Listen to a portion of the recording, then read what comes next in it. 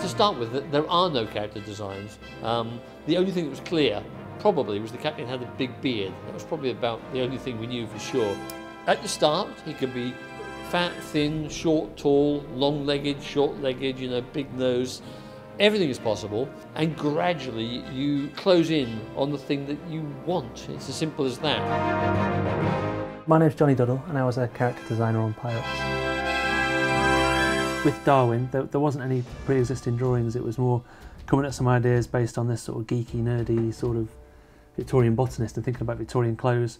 So then we started doing like whole sequences of drawings. These are drawn digitally, so I could sort of do one sketch and sort of duplicate it and just change his mouth shapes and change his eyes and face.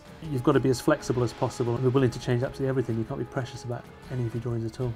The main role of the character designer is to come up with designs that can go on to the model making department so they can make a sculpt of it. Sometimes it would just be a description, like the parrot with prosthetics. One arm's a hook, one arm's a piano wheel, you know, come up with some ideas of what his limbs could be, and I'd just do a series of sketches.